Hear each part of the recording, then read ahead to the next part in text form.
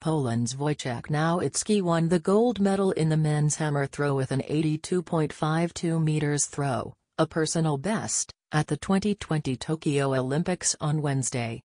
Nowicki took bronze in this event at the 2016 Rio Games. The silver medal went to Norway's Ivan Henriksson, who finished the competition with a farthest throw of 81.58 meters. Four-time men's hammer throw world champion, Paweł Wojciech of Poland, claimed bronze with a throw of 81.53 meters. Wojciech has won the most world titles in athletics without ever claiming a medal at the Olympic Games. Americans Rudy Winkler and Daniel Haw finished 7th and 11th, respectively.